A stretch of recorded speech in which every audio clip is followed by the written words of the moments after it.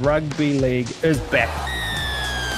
Drum roll, please. You're a true Warriors fan. I have no recollection of that hot take. We don't all have to agree. It's good to be back. They're just a really boring team. Oh, partner. Start winning some games. I think there'll be a lot of changes to the team. I've got them making the 8 for mine. Let's go.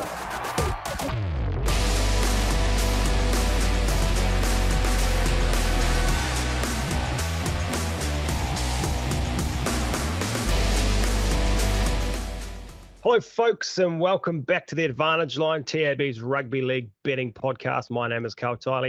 That is Paul Mawate. Paul, another magic weekend for Kiwi Rugby League fans. Look, Karl, I think this calls for a recognition of the courage, the guts, the determination shown by a Warriors team that had been decimated by injuries. And I think it's the first time in NRL history that so much has been owed by so many to so few. And I salute you, Warriors. That's heavy.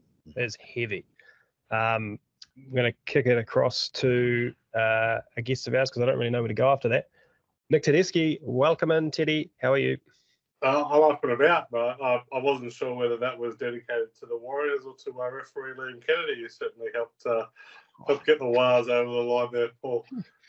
0 penalties against the Warriors. It was, they've broken new ground as being the most disciplined team in rugby league history. So well done, New Zealand. Yeah, I think we've just broken new ground there with Teddy bagging an official only 1.5 minutes into the podcast. I reckon I could top that as well, Paul.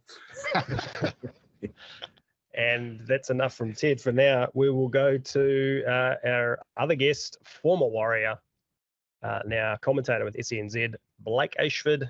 Ash, where does that rank in terms of Warriors wins for you? Probably the best, in my opinion. I think after last week, the Penrith game was the best, and now going forward for these injuries, we've just one-upped it. So, look, Karl, you and I have the beanies on, and I think as the months go on, we'll start to see a cool runnings effect where, you know, the doubters start taking their jackets off, start revealing the Warriors jersey underneath. So probably Paul next, then I'll say we'll get Teddy at the end of the year. Oh, the day we see Teddy in a Warriors beanie, that might be it. They might just... I'm a very pragmatic man, Karl. As soon as the Warriors start winning me some cash on the punts, I can start wearing Warriors beanies. Don't worry. I hold nothing personal against the Warriors. They're like every other team. If I can start finding them to win, the beanie can come on. Yeah, I like that. Just on the cool runnings effect there, Blake, the Warriors have sold out their next 2 home games already. That's 8 home games sold out through the course of the season so far. If I know Warriors fans, that Tigers, Eels, Dogs games, they're immoral to be sold out. Has any team ever sold out every single home game in a season? Surely not. No, I couldn't. I don't have the stats in front of me, but I'll go out on a limb and say I don't think they would have. Teams go up and down. Even with the Warriors losing the games this year, and they've still sold games out. So, look, I mean, this could be a first that we're seeing. And I did see somewhere this week, that it's going to be 10 years until there's another New Zealand team. I mean, they're definitely pushing their case forward with sold-out crowds and rugby league taking over. Teddy, have you got any official knowings in terms of sellouts? No, I imagine the Broncos back in the early days and Newcastle maybe during their heyday could compete with it. But it's amazing stuff. And you've got to remember, like, they are 2 absolute rugby league heartlands. And, New Zealand, for all it is, has always been kind of union first. So it's wonderful. And that kind of stuff is even getting kind of popular press over in Australia in terms of the sellout crowds, what they've done for the fan experience there, the kind of walk onto the ground, all that kind of stuff. It's been a real positive story. And you're getting a lot of, not so much, I would say, kind of adoration of the Warriors, but more a kind of respect and excitement around the Warriors. Playing the Warriors used to be one of those games, probably like playing the Tigers now or playing the Dragons. Just feel like that's a game on the schedule. We're not getting excited about it. Now, going across to New Zealand to play the Warriors, that's a bloody exciting game. You know, and people are up and about because of that. And I think from a, maybe I'm stretching this a bit too far, but you've got to think that that's going to be good for New Zealand tourism and good for Auckland over the coming years, making that the annual road trip. Like I know my son and I are talking about coming across to watch the Bulldogs next year in Auckland, which will be the first time in a while. So all that kind of stuff is just like really exciting because people want to be part of the experience. And there's no better atmosphere in rugby league at the moment than what you get at Mount Smart. What Border Patrol and what Jelly already. Exactly. I'll just have to have a word to the New Zealand Tax Department and a few other organisations before getting back in. Look at this deplorable bloke. He's using his kid to get stuff through customs. It's unbelievable. But music to Teddy's ears would be that the Blues are currently top of the table in Super Rugby, and they're struggling to get punters to Eden Park. And I know Karl was a stupid game, Paul. That's not surprising. Karl was at the Dolphins game, and I was watching it on telly, and you could feel the atmosphere. I thought through the town. There's one thing the Warriors crowd does, and they get stuck into the game. They really become a part of the action. You and they I can even influence referees, Paul. Oh, shut up! Shut up! You and I have been lucky enough to go to quite a few games in the last couple of years and being embroiled in Waz fever. But honestly, that crowd, and Blake, you'll be able to back me up here, I reckon, that crowd on Sunday was up there with the most electric and passionate I've felt in the last 12, 18 months for the Warriors, and genuinely got them over the line, I think. I 100% agree, especially in those conditions. Like they play a factor. Like it was wet, it was windy, it was not nice to even go out there and play at that time, 6 o'clock on a Sunday in the cold. But the fans turned out, and it was good to see as well. They sort of do have their favourites, but you could tell every time someone would take a hit up from the back fence, like you had a bunty, Marata's first carry back, the crowd went off. Jazz was there, like everyone was running and everyone was up, and it sort of kept them in that game. In that first half, I believe. And then, like you said, got them home in the end. Huge. Yeah. A wonderfully disciplined display by the Wars last Saturday. So good refereeing. There was really no opportunity for the referee to award a penalty against the Wars. So just on the ref, that the kick defusal before half time, it was a try, wasn't it? Well, go on. Well, just in our earpiece when we're up there in the commentary box, I don't know, you might have heard it, but he said that he clearly came down with it and diffused it. So in my eyes, I think I got in trouble on air because I might have swore. But hopefully it hasn't come out. I might just let it out then. But what happened, like usually they just award the try and then go up to the bunker and then we'll see it.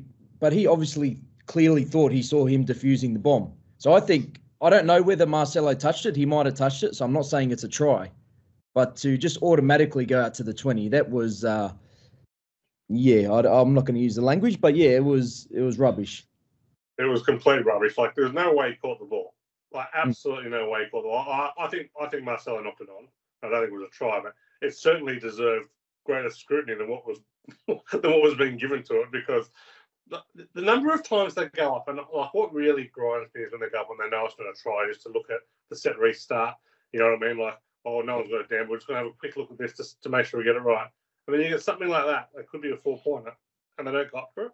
That to me was ridiculous. And I've been making fun of kind of referee and Kenny at the start, but the difference between those lower tier refs and the top ones in allowing stuff like that to happen is really bad. And you kind of see that with 3 or 4 of them, where they just miss these obvious, glaring situations that just require greater scrutiny. Just take the time. No one really worries about if an extra minute's taken to get something like that right, and that deserves getting right.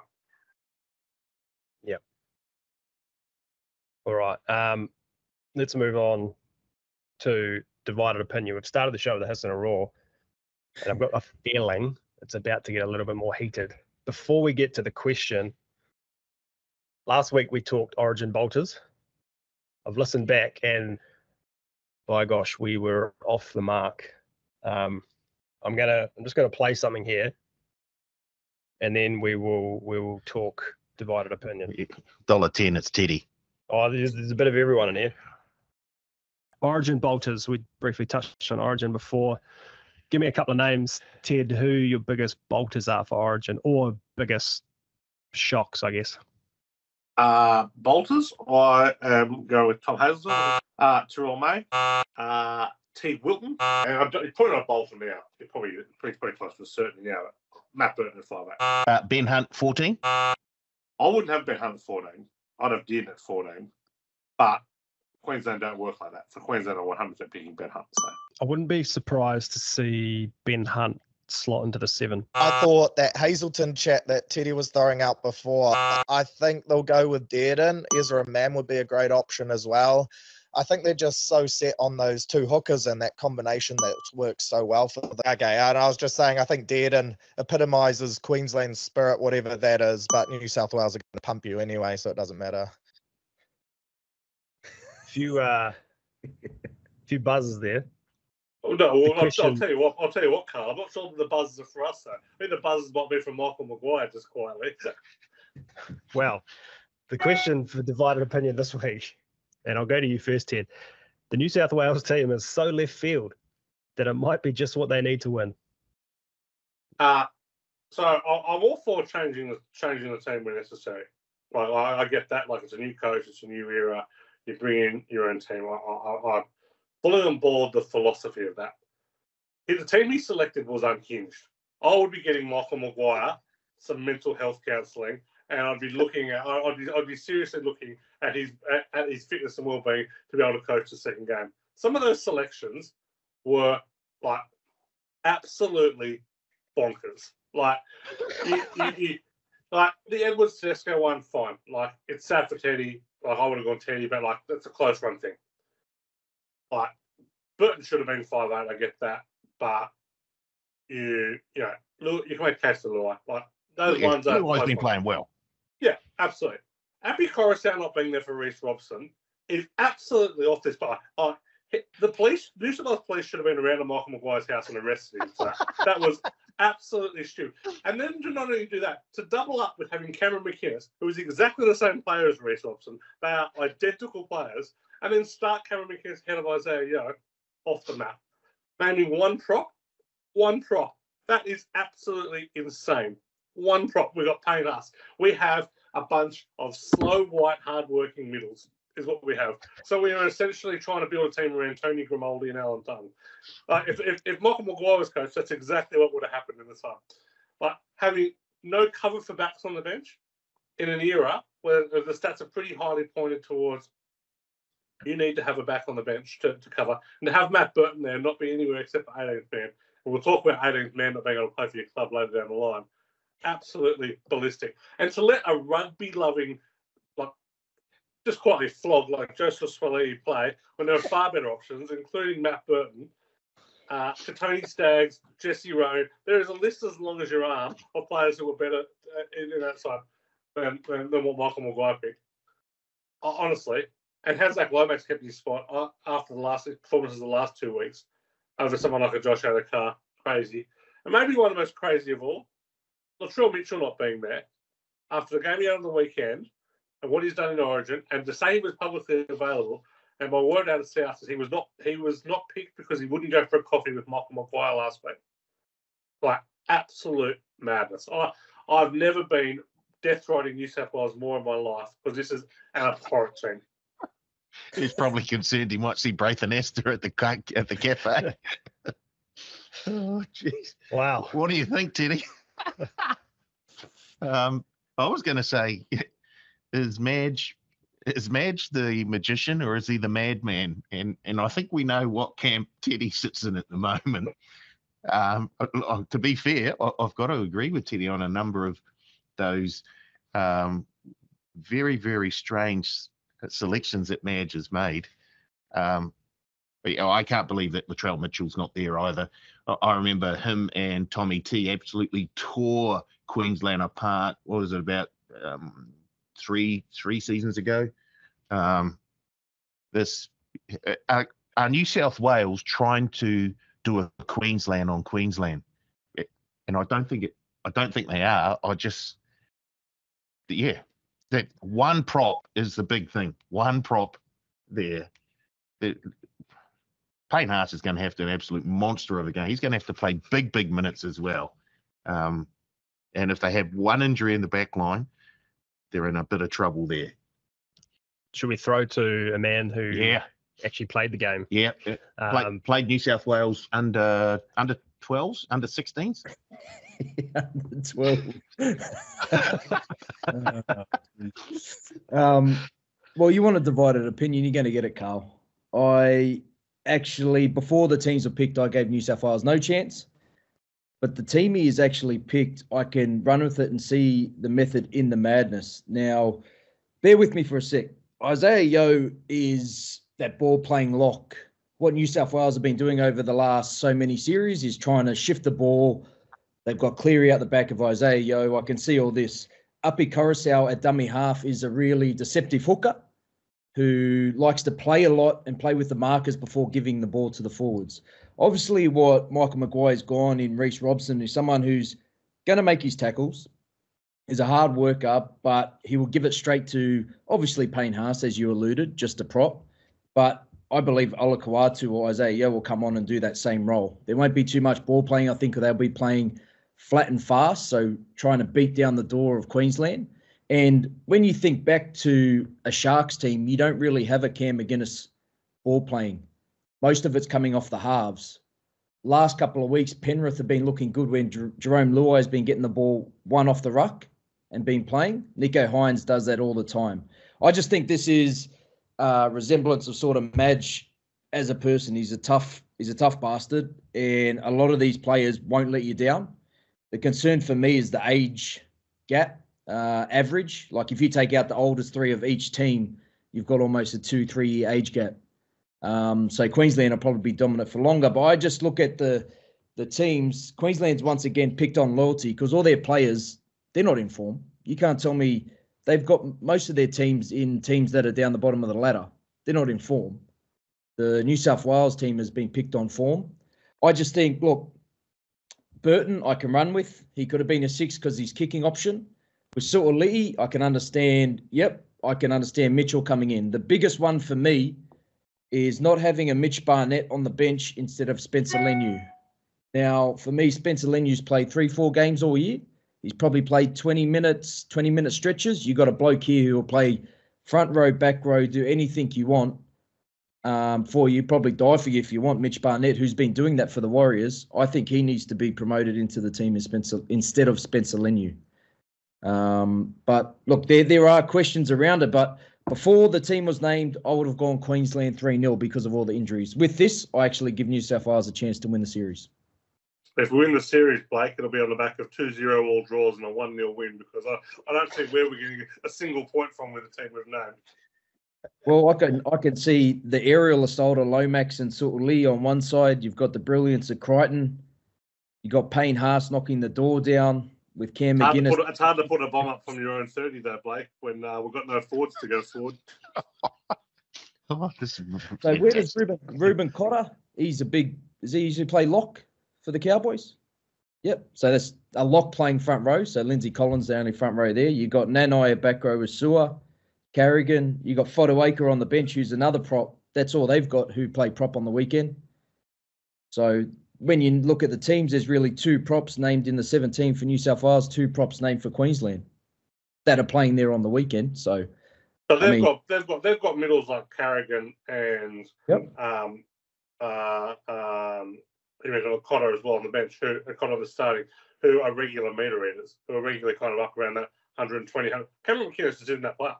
Like Cameron McInnes isn't that player. I'm not against Cameron. I have Cameron McInnes in my team. I have Cameron McInnes on the bench, coming on doing that hard-working role, coming on ready replacing a Coruscant for 20 minutes or 15 minutes. Like, no issue with it. I just think we have a bunch of hard-working players, but there's just not a lot of go for it. Like someone like a Hudson Young isn't a meter eater, and he's a very good player.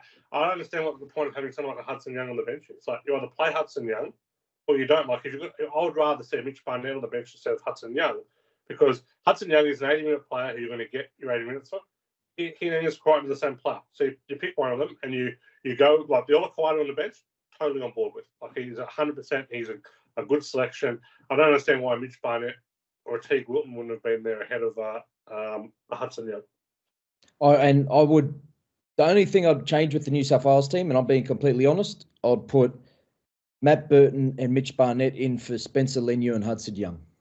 They're the only changes I'd make to the team, and I'd be happy with it. I'm happy with this team, apart from those two on the bench, and I think they can do a job, especially game 1 in Sydney. But Queensland to win 3-0, $4.80. Queensland to win the series 3-0, $4.80. The problem with that is, Paul, is Queensland are often very smart. When they're worried about the series up 2-0, they often tank that last game just to make them seem like they're going to be underdogs next year. So just be wary of that one, Paul. 3-0 is what only happened twice since the year 2000. Yeah, very rare. All right. Good start. We're on fire here. Yeah. We don't even need. We'll just move on.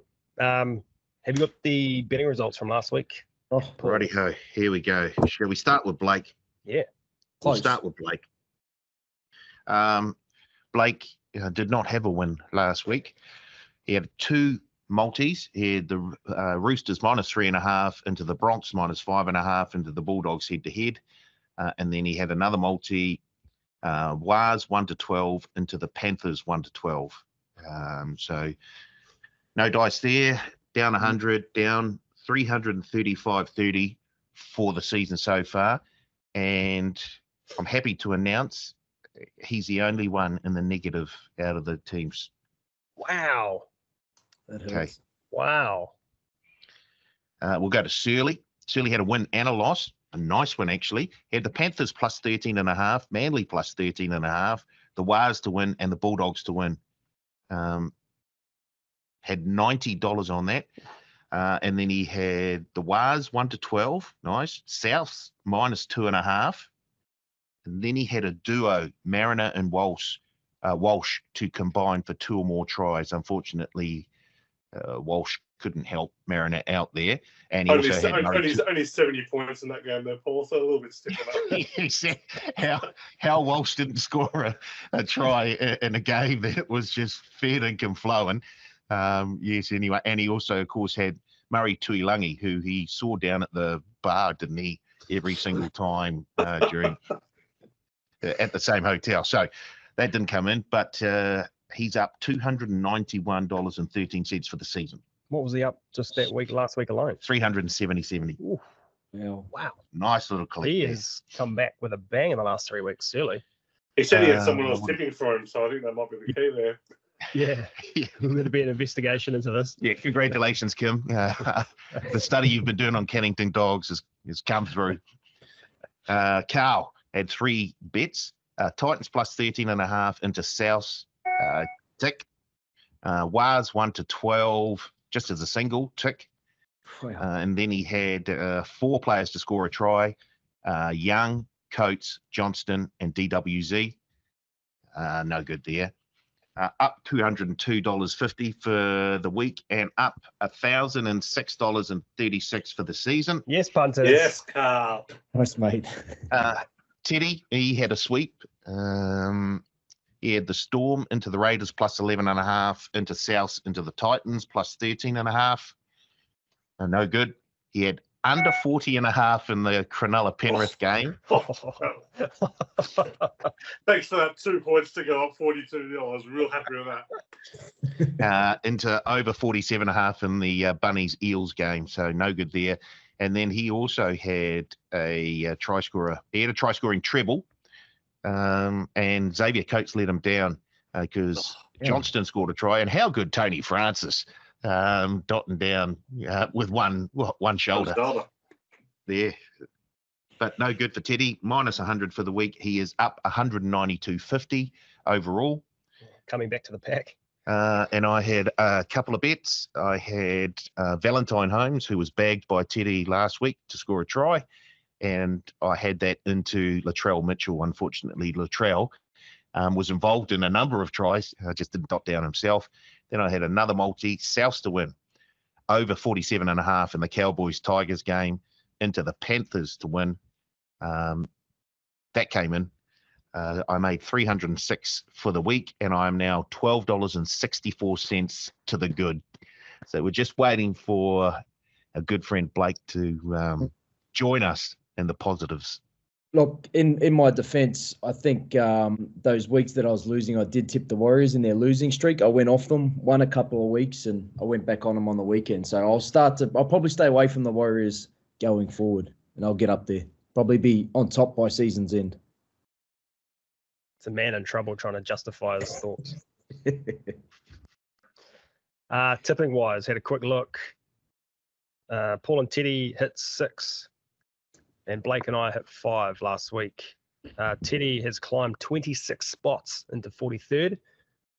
I climbed 17 spots into 50th. Blake is 66th, and Paul is 210th. Yeah. And About to come home with the week's advantage there as well. Karl will note that Yes. on Paul. That's right. Yeah. Teddy and I started two in the red. Yes, but to do that, I stopped putting picks in for 2 or 3 weeks to help you guys out. So, all right, round 12. We'll just touch on a few of these games. I've got a few headlines here. Dogs touched 40 for the first time in 8 years. 70 points ticked up in Townsville. Manly upset the Storm. Roosters running 8 tries to the Raiders 3. The Panthers absolutely dominate the Sharks. Bunnies remember how to win. The Titans steal the show at Suncorp. And the Wales run out a reserve grade side and defeat the Dolphins. if you're an overs punter, you were absolutely rejoicing last weekend. Fill up. Points everywhere. You would have got that. If Osaka had kicked that one at the end, you would have gone 8-0 for the over. Wow. Everything else went over, and that one missed by a half point. Yeah. Teddy, what game do you want to touch on? Oh, it'd be remiss of me not to discuss the Bulldogs Dragons game. Yeah, obviously Dogs fans very, very happy to see Toby Sexton come in at halfback with Drew Hutchinson, and it was a real turning point. It just really opened up the Bulldogs. Dragons, they can go to water when things go awry, and it certainly started to go awry in that second half. But turns out all you've got to do is run at Tom Eisenhurst, and you can score tries at will against St George and Laura. Don't do your boy like that. Well, he missed some pretty bad tackles on the weekend to let the Dogs over, including 2 on Jamin Salmon. But it was, even when the Dogs were good at the back end of the Des Hasler time at Canterbury, they were a very boring team to watch. Canterbury have not been an entertaining team since kind of peak Ben Barber era, stuff like that, probably 12 years ago. And topping 40 points, averaging over 20 points. And yeah, to think how far we've come in 2 years away from Trent Barrett, away from the mess that we were, it's been great to see. And yeah, they're doing this with Iko. I thought it was a pretty average game the other day in terms of his carrying injury. Not just relying on the one or two people all the time to win it. You know, it wasn't talking about Norwich, and he's probably a step off it, but Jacob Carraz is playing good football. He's playing, positioning himself well, great work rate. Toby's getting the ball early to the back line. Bronson Sherry's doing a lot of stuff that kind of is not that flash, but off the ball, he's just kind of getting himself in a position, running some great decoys. He's playing some great football there. And your old fella, Josh Curran, I don't know that I've loved a player come to the Dogs since David Stagg hit the Dogs in 2009 more than I've come to love Josh Curran. He is unbelievable. Why Suala refuses to start him, I do not know. But he just kept stepping out. Like, he was like a madman the other night. He'd be taking 2-3 hit-ups a set. They couldn't put him down. He's not the biggest fella. He's kept giving his all. So, bit of depth at the Dogs. Got some talent coming through. Now playing a halfback. Great to see Connor Tracy at fullback and not playing Taff. I think things are starting to click in the shape. I don't know that the Dogs are going to make the 8, but I think for the first time in a while, I think they're a genuine runner. So I'd say for those at Belmore, it's pretty exciting times. I saw a picture of Josh Curran the other day, referencing him to the Paddle Pop Lion, and I can't unsee it.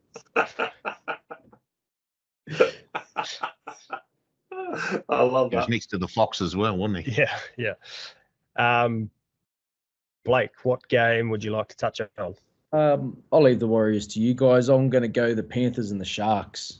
Now, I assume most of us are. You can jump on it too, Paulie, if you want, but I assume most of us tipped the Panthers. I know I did. I just thought they never lose back to back. You did Never it. lose back to back. They're just back to back. They weren't, and plus you've got the Sharks, who everyone's starting to gain respect for after they beat the Storm, they beat the Roosters. That was like a statement game for me, and you could tell from the opening kickoff that Penrith are there to absolutely destroy a team. The front rowers, it sort of looked like they would have had a chat during the week and just been like, okay, well, they're taking the piss now. Let's start to ramp it up. So Leota, Fisher Harris, the pack was outstanding. Jerome Luai, I mean, if you're a Tigers fan like me, I was questioning, okay, is he going to be good at 7 when he comes? He's been outstanding with no Cleary. Even in the Warriors game, he was good. Last week against the Sharks, he was outstanding. He had a lot of touches and everything, and almost 30-0 at halftime. I know Nico Hines went out, but even if he stayed in, I think it would have been the same scoreline. That pack was destroying them, and I think they just put everyone still on notice that they are still the team to beat this year. Did the Warriors awaken the beast, Paul? Look, I don't think the beast was asleep, to be fair. And you look at that Panthers side, and they put 42 points on a Shark side at home who are pretty much at full strength. And the Panthers, of course, without Cleary, as you say, Luai steps up when Cleary's not there. And I think we've seen this sort of a similar thing with Tamari Martin, with Sean Johnson not being there the last few weeks. And I hope that continues for Tamari Martin. I hope that when Sean Johnson comes back, Tamari continues to play that game and take a wee bit more of a dominant, more of a dominant factor and take the ball to the line, because it gives that Warriors offense a wee bit more variety. But in terms of the Panthers, well, I think we saw last week why they're 3-time defending NRL premiership winners. They have a very, very good system there. The young fella, Karl, who came into the halves, I thought he was very, very good.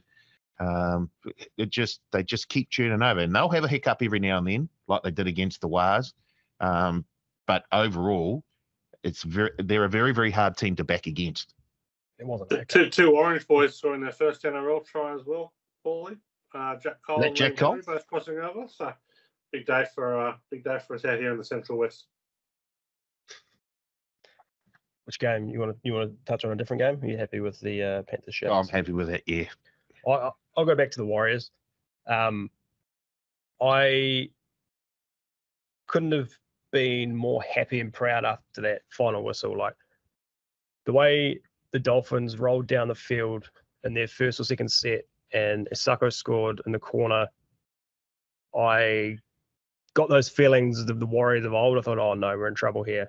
It seemed too easy, too fast, and then Farnworth got that try, sort of not against the run of play, but it kind of was. But the Warriors dug in. The Harris Tavita try kind of came from nothing. Tamari Martin scored just on effort alone. And the Warriors were up and about. They were dominating the second half of that first half. And then out of nowhere, Hammer scored. Farnworth breaks through the line. Hammer scores. I thought, oh, shit, here we go again. But the Warriors, I thought, yeah, they were unreal. DWZ at fullback had a massive game. He runs like an absolute lunatic.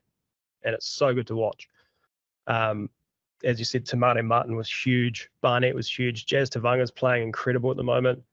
I thought one of the great wins, and all those blokes that sort of came in last minute or during the week sort of all stood up, and it's so good to watch. Love it. Our Wars. That penny, Paulie.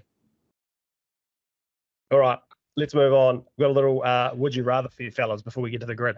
What? Yeah. All right. Would you rather support a team that has consistent success over a 10 to 20 year period where they make the grand final 4 or 5 times but lose them all, or support a team that has relatively no success over that same period but is guaranteed one grand final win?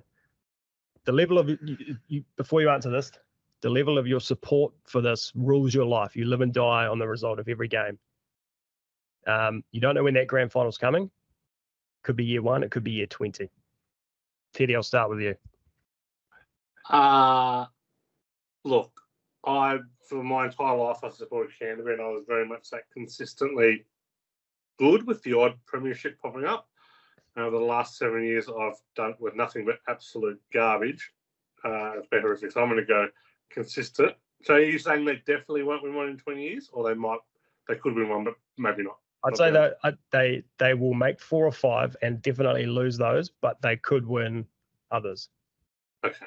Oh, I'll take that. I'll take that. Because I don't want to be the West Tigers who win one and then just generally garbage around it. Good segue. Blake, where would you go? Well, if you can't win, I don't know, because it sort of changed there. I thought you said you weren't going to win one, but you're going to be in 4 or 5. So, I mean, if you can't win one and you're successful for all those times, I wouldn't go that. But if you can just win one and just have an outrageous season and win one, it's something dreams are made of, Karl. So I'll go with the one win. Still holding on to as the boys do at the Tigers, the 2005 title. Which was memorable. Years ago. So yeah, you've been in that window. It does seem to have been very tailored, this question, if you ask me, Karl. Paul? Oh, give me the one premiership. Really? I'll take it every day of the week.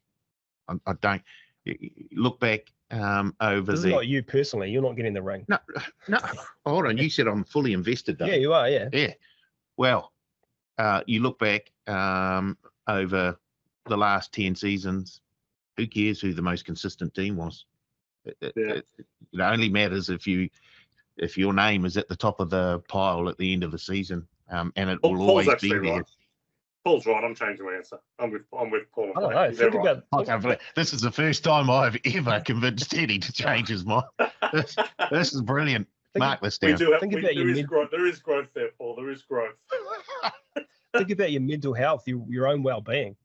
My mental health is cast anyway, so. As a Warrior, I just want that premiership. You're right. I think about all the good years the Dogs have had when they win premierships. Who cares? I think about 2004 and 95. Karl, what about the Warriors fan? As a Warriors fan, you had no Warriors win yet. Not really the success either. Would you just still take just one win? Give me the success, the consistent success and consistent cheering. Like I've been through the ringer. I would much rather turn up to work on a Monday happy than angry at the world. Fair enough. Give me a premiership. I want a premiership too. Mm. I want one. There's room under here to get 2024. It was a nasty question, Karl. A nasty question. It really required some introspection. I didn't like it. I know, and honestly, I wrote it. It was more of a self-reflection of myself and sort of where things are at in my head. So it works for everyone, but just play the grid. Oh, jeepers! Oh my God! Wasn't it a hard grid this week? Yeah, it was outrageous. I must have spent an hour on the grid, which I never do. Pause the pod. Tuesday, 28th of May. Go find the grid and play along. See if you can beat us. I think you'll definitely beat me. You'll definitely beat me. Across the top has played 100+ games. Started games at both the wing and back row. This is the second time we've had this one. And played 300+ games. Down the left, played for the Broncos, Roosters, and Sea Eagles. Teddy, your top row, please. So the first column was quite easy. 100+ games at the Broncos. Went on my favourites, David Stagg, 0.86. Started game on both the wing and the back row. I couldn't think of anyone other than Corey Oates, so 23.32. And 300+ games, Corey Parker, 9.30. Okay. Blake. I went the first one, Jordan Kahu, 0.67. I was the same as Teddy. I could not think of anyone else but Corey Oates. 23.32. And I went the journeyman, Darius Boyd, 11.93. I'll go next. Brain, one of my guys that I try to jam in here as much as possible. WWE star Daniel Vidot, Oh, 0.58. games. 100 games, wow. He played, For a few clubs. yeah, just over 100 games. Started game in back row and wing, Greg Eastwood, only because that came up a few weeks ago. Greg Remember that Eastwood, one? wow. The beast. Played one game on the wing. well. For And- Canterbury, wasn't it? No, for the Broncos. Wayne Bennett started him on the wing, one game. 300 plus games, Broncos. Teddy, I took your advice. You said last week, think of Old as old people. possible. So, well, I went Darren Lockyer, 7.59. I was going to go Lockyer, but I wasn't sure whether he got his 300 in before, not including the NRL, the 96, 97 stuff. So, sorry, can I? didn't even- So can I? So is it? Do you get less points for someone who's more obvious? Because Lockyer and Oh, wow. me.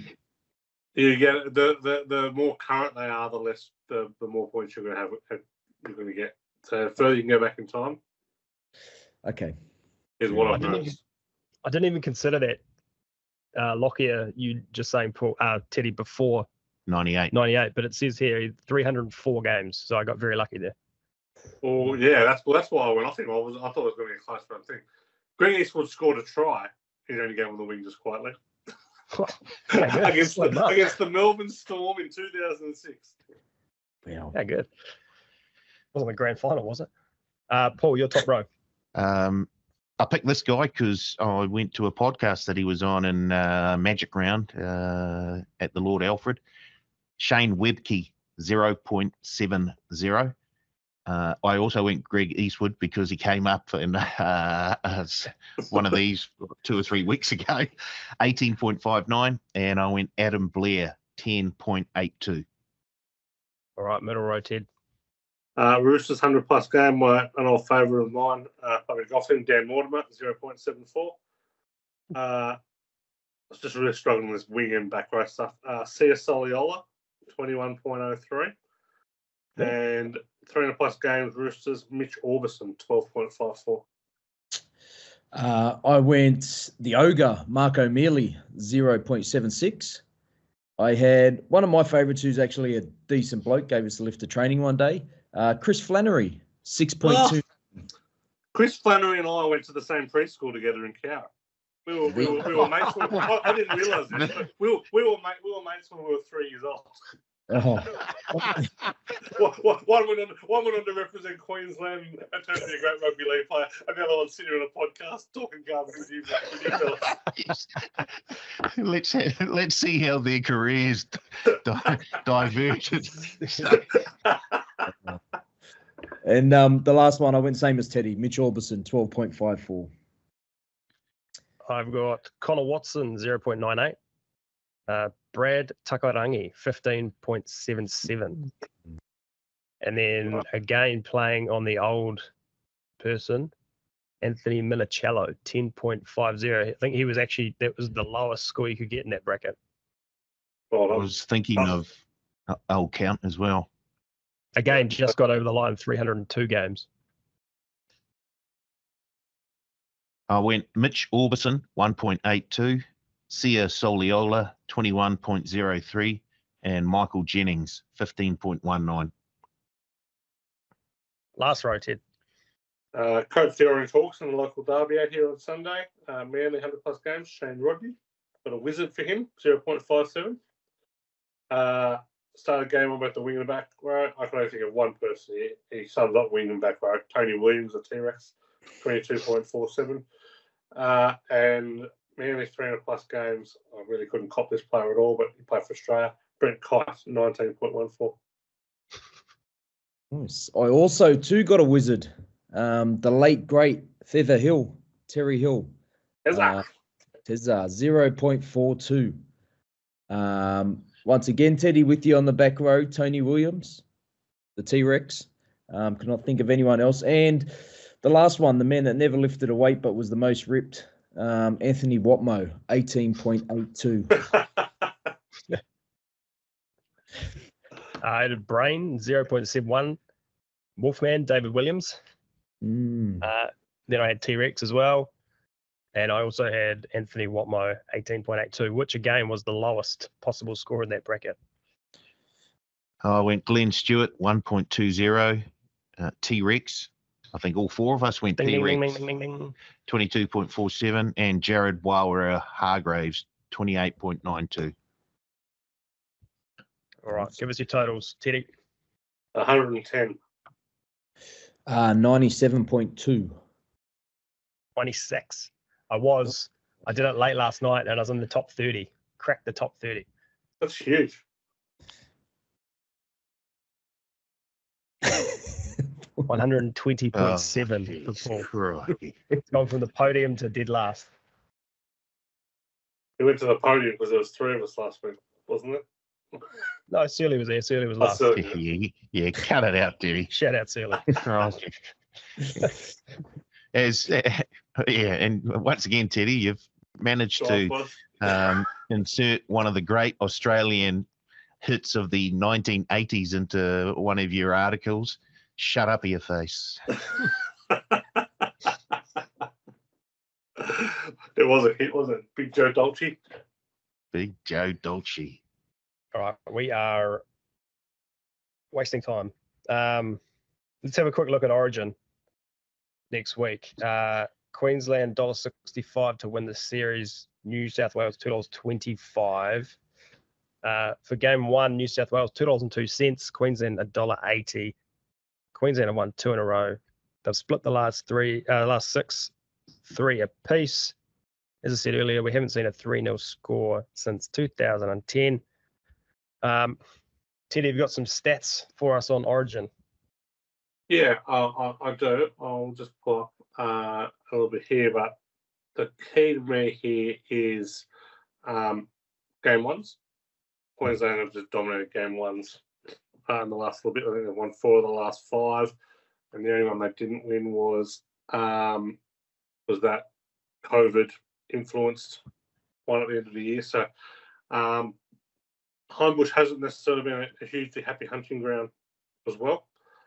In terms of New South Wales got about 50% record there. Queensland have played pretty well there of late, and especially when you take out the 2 dead rubbers over the last decade. I think it's an evenly split game there. I'll just pull up my Origin stats here. Also be looking at, I think this is a good game to be betting the total on, and I'll be looking at the under pretty heavily in this one. I know the scoring went up a bit, but Brad Fittler was very much more an attacking-minded coach. What we're seeing here, we've got no Cleary. New South Wales for mine have no points in them at all, and Queensland are without Munster. Of course, 10 have been underground at Origin level. Last 14 Origins at the ground, 12 have tallied 34 or fewer. The last 13 series openers, 11 have tallied 34 or fewer, 36.5. That strikes me as one of the better bets in Origin. So I'll be backing Queensland pretty confidently. They'll be loading up and down to 2. 76.5% win rate as a favourite, Queensland, since 2010. Blake, what do you reckon? Oh, look, I've already said everything I had on the teams. The age difference is the one for me. It's Queensland are going to have this team for many years to come. So New South Wales, game one's a must win. And I know it hurts hearing Teddy's stats, but if you lose in New South Wales game one, I think the series is done. I too already had written down the unders, 36.5 at $1.90. I think it's a good thing. I think I don't mind Lomax as well as anytime try scorer into the Blues 1 to 12 at $6. I just think that with that, a lot of the team he's picked, those backs are going to do a lot of work. And I think it's going to help the forwards. You've got Brighton To'o, who breaks the most tackles in the NRL. Zach Lomax will take 20-plus carries. Suoli'i's a big body. And then you got the brains and just the safeness of Crichton out there. So I think much like a Penrith team, the back five is going to do a lot of work for the Blues and really get them in a position to score some points. But I think there's points for both teams are going to be hard to come by. But very close match. And like I said, I think the Blues, the way Madge has picked his team, I think he's picked a team that can do a job. And I think they'll get the job done game one. Where do you reckon, Paul? Oh, just give me Queensland. If I'm having a bet, I'm taking a little same game multi. And I'm taking a couple of try scorers, and they're both wearing maroon jerseys. Xavier Coates and Reece Walsh. I can see Queensland scoring 20 plus points in this game, and I don't see New South Wales scoring more than 10. So I'm happy to take a little bet that they're going to score a few tries out wide. Xavier Coates and Reece Walsh. A couple of other Queenslanders who can find the try line. Hammer scored in all 3 games last year. Scored five tries in 4 Origin games with the Hammer. Yep. And your man Val Holmes, Teddy, 13 tries in 16 games. He is 3rd all time for Origin tries scored. Most of those have come on the wing, though. Not They have got 2 in game 2 last year. Yep. In centres. Yeah, I'll be taking Queensland as well. I'll note, we haven't gone into this, but forwards don't score a lot of tries in Origin. It's kind of a bit of a myth that forwards score tries. Like a lot of the tries are scored out wide. So, same game multis, I'm always kind of big on, hey, let's try and get a prop to crash over. Yeah, I just don't see it. I just don't see it happening in Origin much. I think you're going to see a lot of centres and a lot of wingers scoring tries. So, I'm with you on where this is kind of headed. There you go, punters. Some free advice. All right, let's have a look at round 13, which will kick off with the Eels $1.72 v the Sharks $2.15. Blake, your Eels are 2.5-point favourites. Gutherson's back. Moses is back. I presume you've got them to win here. Sharks are squeezed in. They're $2.05 now. Eels now to $1.78. Yeah, I don't know how Parramatta lose this game. If they do, they shouldn't turn up at any other game for the rest of the year. To be fair, Trent Barrett. Famous last words, yeah. Mate, to be honest, like when I tipped them at the start of the year, obviously you tipped them being healthy. Mitchell Moses is back, and who I think would have been actually the 7 for New South Wales had he been fit, in my eyes. Their team's almost fully fit. You've even got a Madison who's been playing poorly, couldn't even make the 17. So I think they do this, and I think they cover the line as well. I think they could cover a lot more points than what's actually on offer. Tell you what the stats say. I don't have any stats. Here's the stat that matters for mine. Trent Barrett, 12 and 47 in his last 3 years. Absolutely. He is one of 2 coaches in the history of the game who've coached over 100 games and they have a win rate of less than 32%. It's unbelievable. He's been put in the interim job. It is absolutely nuts. He had no answer. He thought Kelma Tuolagi had a good game the other night. But I don't know what sport he was watching. Kelma Tuolagi was one of the worst back rowers of the week last week. So, missed tackle after tackle. I agree with Blake in theory this is a game that the Eagles absolutely must win. But there's absolutely no way I will take back Trent Barrett, particularly as a favourite. His last 18 games as a coach, last 19 games as a coach, top 18 points in 2 games. You're gonna have to score more than 18 in this to win the game. I think there's plenty of points in this Para Sharks game. And as he said, he teams off losing by 40 plus over this in 2008, cover at 60%, and teams off losing 40 plus after being shut out, cover at 63%. So it's a nice spot here for the Sharks. So I just think Sharks are too mentally tough. I think they're too well coached. I think they'll win this game. You like the Eels or the Sharks, Paul? I like the Sharks.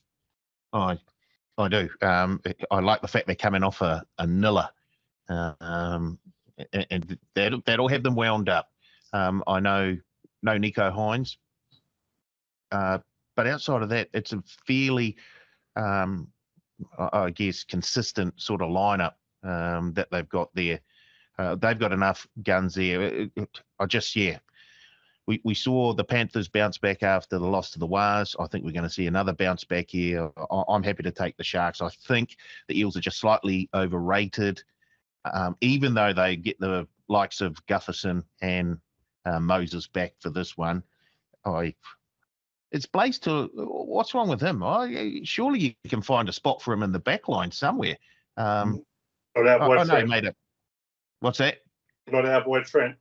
He's No. playing Sean Lane in the middle. He thinks Kelma Tuolagi is the next coming of Ron Coote. He thinks Ryan Madison shouldn't be in the 17. I don't know what he's saying. Tuolagi's got to be in that team, doesn't he?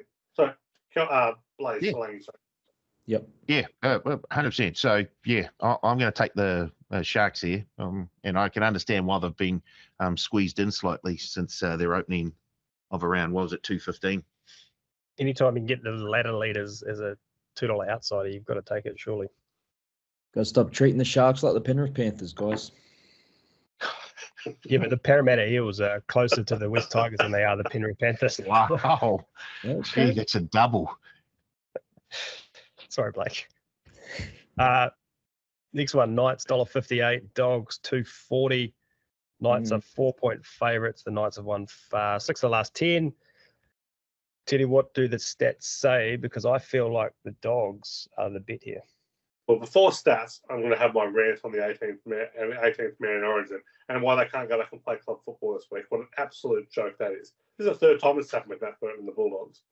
He's not going to play. He's not in the 17, so he should be playing and he can go back and sit on the bench today. It's absolutely ridiculous. And it didn't matter so much the last couple of years because we've been in the bottom of the table. This is a pretty critical game for the Bulldogs making the 8 here. I still think we're massive runners. I loved having Toby there. Hutchinson back, I think we're better suited to that running 6 role than in the organising 7 role. So Preston starting to kick out. Obviously, kick out is a loss, but Preston is an undeniable talent for my life. I absolutely love what he's doing in the team. And Carraz goes into the centres and Blake Wilson does a job on the wing. So I don't think we're that harshly off in the end. The Dogs got absolutely towed by Newcastle both games last year, but 136-12 only 6 weeks ago. Teams off a win of 20 or more, around 13-18, so they're covering the Origin period, cover at 60%. The Bulldogs have covered 4 straight of getting a start of 4 or more. They've covered their last 3 of 30 plus, covered 4 of their last 5 against top 8 teams. Newcastle, 6-11 against the spread when favoured by 4 or more. I just don't have a lot of points in Newcastle. You kind of think this is good. I love the plus here. I think the Dogs can win, but I think the plus is a really good bet. Yeah, I think the Dogs can win as well, Teddy. But in saying that, Newcastle are just a team where they're just tough. They're winning games 18-14 or 8-0 or 8-6. Like they just win games, both games. And I look at their teams almost, apart from Ponga, is still very stacked. And Bradman Best, sorry. But that Armstrong's been a revelation for him. How good has he been? How good is he? He has been outstanding. Kai Pearce-Paul has obviously got that starting position over Frizzell now. But you got Frizzell coming off the bench with Saifidi. I think the Knights win this in a close one, but the start, it'd be tempting to take the Dogs at the start. Knights are the form team of the comp, which is sick to say. 4-0 in their last 4. What do you like in this game, Paul? I do like the Dogs plus the points. Look, they've got 3 big dogs out with Burt, Crichton, and Kikau gone. But the forward pack still looks very, very solid. I think the 2 forward packs almost sort of cancel each other out. So if we look to the back line, they'd be thankful that the Fox wasn't selected for Origin because I think he's going to play a big part in this game. I'm slightly leaning towards the Knights, but I do like the start that the Dogs are getting. One each way, you reckon. Next one, Panthers $1.35, Dragons $3.30. I ran out of time to find any stats, so I'll throw to Teddy. What have you got in this game? Well, Panthers have got more players in Origin, but I reckon it's the Dragons who've been hurt more in terms of what they got. Like it was to Luai Martin Yeo in Origin, Cleary out, obviously, but Ben Hunt out, replaced with Jesse Marshke. Spent more time with the North Sydney Bears than playing NRL football. Zach Lomax is out, and he's also lost Jack Bird to injury and dropped Michaela Ravalawa. So they're pretty much rolling out an entirely new 3-quarter line, which is not great when you've got a new halfback in the team. It's probably not going to be the real playmaker either. So I don't know where their points are coming from this one. James Stewart is pretty tough, and there's a guy had some punch in their forward pack that doesn't have any punch. So just a few notes here. Teams off a defensive shutout in the last 4 years, cover at 68%. Panthers 5-0 against the spread in that spot. They've covered 10 of their last 12 at Penrith Stadium when favoured by less than 10. So the Dragons have covered the last 4 against the Panthers. They often get them this time of year. So can't say confidence is super high, but I'd much rather be a Penrith, and the money's starting to come for the Panthers as well. So I'll be laying the points here reasonably small, but I don't know how you can get around this side. And of note, the Dragons' right edge defensively concede about 60% of their tries. So I'll be looking at someone like a Paul Alamotti. I think give about $3.15 on to score a try out on that left wing, and maybe Jesse McLean, I think, will play on that left because Taruva and Todd have been switching a bit the last few weeks, so you had to keep an eye on that one. But I think if Taruva does play on the right, which I expect he will, I'll be looking at, I think, get some value around Alamotti and McLean. Nothing from me. He said it all. Penrith to win this. I can't see how a team wins without their heart and soul in Ben Hunt. You got Lomax, that's minus 25 carries, plus Jaden Tua, who's been superb on an edge. So everything Teddy said, I agree with. Panthers to win this. Same. Yep, tick. Dolphins $1.60, Canberra Raiders $2.35. The Dolphins are 4.5 point favourites, and they have lost the hammer to Origin. Is that all? And Felice Kafusi is Spanish. Is not. Yeah. Can we talk about his haircut? Wow, just let it go, man. Just shave it off. It's gone, dude. It's over, man. There's no coming back from that. You tell him. Yeah. No thanks. Teddy, stats. Not a lot doing this game. These guys have played twice. One a win apiece. Dolphins have covered both games. Both thrillers. From memory, one was in the wet. Canberra just held on against the Dolphins, Dolphins just held on against Canberra and Foley hit the field goal one. I'm inclined to take the plus here with the Raiders, just on one stat alone here. When the Raiders are off conceding 40 plus, they've covered 8 straight. Ricky does not cop bad defensive performances, and on paper, I'd probably rather be on the Dolphins, but that stat really stood out for me. There's not a lot here. Like Dolphins have covered every game at Redcliffe Oval, which is big for them. So totals are all over the shop. So not a huge betting game, but probably lean towards the plus. I think Canberra a chance. Yep, I'm the exact same. I've gone Raiders with the plus here. You look at the Dolphins. Who have they really beaten this year? Like no one. They have beaten no one. They've beaten the Warriors. They did. They haven't. They've beaten the Tigers twice, the Cowboys once, Manly, who are 9th, beaten Parramatta, the Titans, the Dragons. Like they haven't beaten anyone worth of note. This Raiders team has. This Raiders team is tough. They're only losing a Hudson Young. I see many pluses for this Raiders team and not so many with the Dolphins. I think it could go either way, don't get me wrong, but I'm happy to lean towards the Raiders in this one and think they are every chance. And let's not forget, around this time is when the Dolphins started to fade last year. I know different team, but that forward pack is still aging the same. Paul, the Dolphins? Yeah, look, I love the Dolphins. I love Wayne Bennett, but I have to lean the Raiders here. I love Teddy's stats. I love the fact that Sticky usually gets the best out of them after they've had a very, very poor defensive effort. So I'm keen to take the Raiders plus the 4.5 that they're offering at the moment. All right, and the last game of a shortened round. Roosters $1.13, North Queensland Cowboys out to $6.20. Wowee. Big plus for the Roosters that Tedesco did not get picked for Origin. They should, I would imagine, fly up the ladder during this period. Teddy. Yeah. Astonishingly, the Cowboys have more players in Origin. Got 6 out for Origin. Robson, Holmes, Talangi, Dean, Cotter, and Danai. Against just the 4 from the Roosters, Swally, Crichton, Lenu, and Collins, none in the key positions there for the Chooks. So they're flying. They're my 2 best bets of the week coming in this game. I absolutely love the minus. The minus is off the map. And the best bet you'll will have all year, or close to it, is the over in this game. I know it's a massive number. The over is absolutely free in this one. Just a stat to get you excited about the over in this one.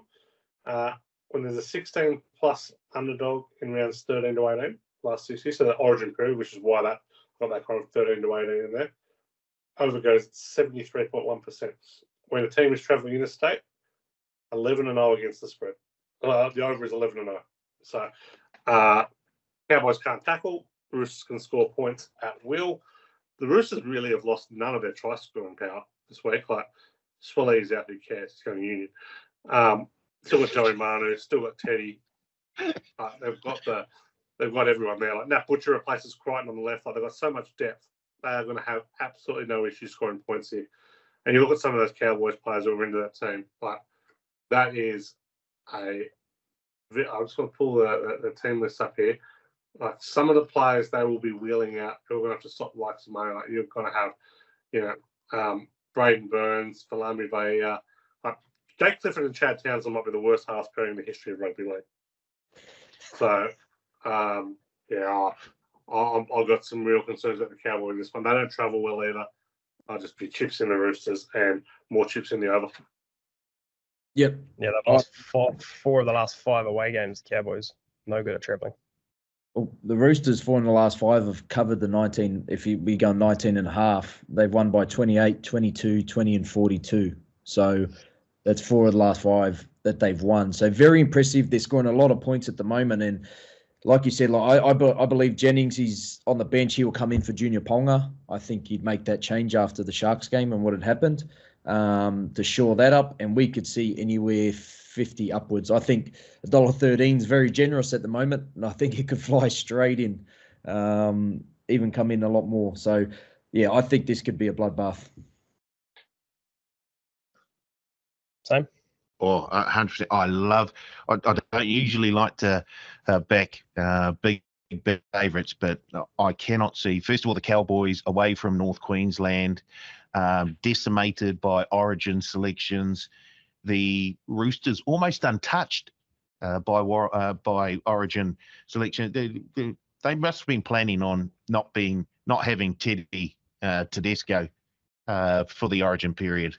That's a huge plus for them. That back line will tear the North Queensland Cowboys apart. I love the Roosters minus. I love the overs here. I think it's 51.5 at the moment. If you have a look at the Roosters' last 5 games, they've scored 44, 30, 38, 40, and 60 points. I'll be having a good old go on the overs and a good old go minus 19.5. Nice.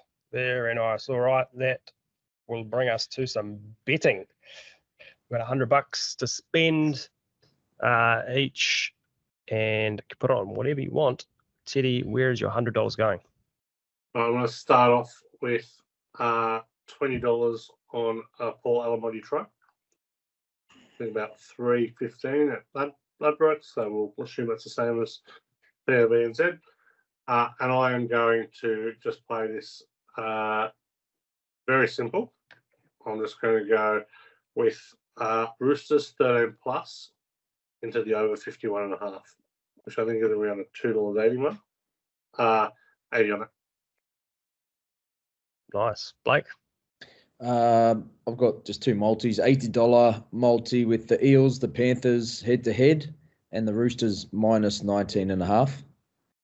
And a $20 multi with the Raiders plus 4.5, and the Knights to win 1-12. I think they'll win that in a close one against the Doggies. All right. I am going to go little double dogs plus 4.5 into the Sharks plus 1.5 at $3.68. And I'm going to have, let's put $70 on that. And a 4-leg anytime try scorer multi, all Roosters. And I'm just going to play the hits here. Dom Young, Daniel Tupou, James Tedeschi, Joey Manu. James Tedeschi. Good fella. Tedeschi. Did I say Tedeschi, did I? Got the great man on my mind. I'll tell you what, there's going to be that many tries on offer. I could possibly sit on a wing and fall over for one of them. Dom Young, Daniel Tupou, James Tedesco, and Joey Manu at $7.67. I'll have my last 30 on that one. Let's just hope we don't have a Reece Walsh situation there. They score 100 points and one of the big dogs misses out. Right. Yep. Just a couple of bets this weekend. I'm going with a nice little double. Roosters minus 19.5 into the Raiders plus 4.5. $80 on that at $3.61. And then if you have a look at the round 13 specials and you scroll down to the bottom of the page, there's a try scorer bingo option that has been available for a while. Obviously, it's a shortened round this week, but last week, if you took the Sunday games, a try scorers 1 to 7, you collected, and I think that was paying around $6.50, $7.50. So I'm going to have a little go this week, $20. I'm just going to go across the round, all jerseys 1 to 13 to score a try across the round. That's paying $7.50. I'm putting 20 on it. Try scorer bingo. I love try scorer bingo, Paul. It's every week. It's just one of the best. And seeing a big prop crash over, even if you're against them, it gives you a little something to share. We got any promos this week? We do. I wonder if I got any bets from Sealy. But did you not get any? Let me just. So promos, NRL, we've got the 3 or more league same game multi. Basically place a 3 or more league same game multi on the NRL this Thursday, Friday, Saturday, or Sunday. So because it's a shortened round, all 4 days. And if one league fails, get up to $50 back in bonus cash, and you can only get 1 per day. So Thursday to Sunday. Also the oval ball multi-buster as well, mega multi. Very nice. And keep an eye on that promotions page come Origin next week. Oh. I know nothing. I'm just saying keep an eye out just in case. I'm just wondering if Teddy had got his, what was it, try scorer promotion back in somehow. Well, No. What was it called? Don't do that. Don't. We're going to move on. Blake, thank you very much for joining us this week. Really appreciate your time, mate. Your insight and your passion. No worries, lads. Thank you. I've got to get on Surly's tipping, so I get $200 next week. You don't enter tips this week. You get $200 more next week. So, well done, Surly. Teddy, thank you.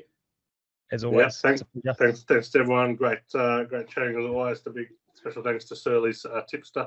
We'll give him make the most of that 200 next week. Whitey, good stuff today, mate. Looking forward to it. Look, I always look forward to Origin. It's a great time of the year. Obviously, this side of the Tasman, we've got to stay up a wee bit later than Teddy does over there. That side of the Tasman, I lived over there for 3 Origin series, Paul, and all you did was stay at the pub 2 hours longer. Like, we'll stay up later for 2 hours. By the way, listeners, that's not true. That's a complete fabrication. Look, we're going to end this now. Thank you for listening, and we'll be back next week to do it all again. Cheers.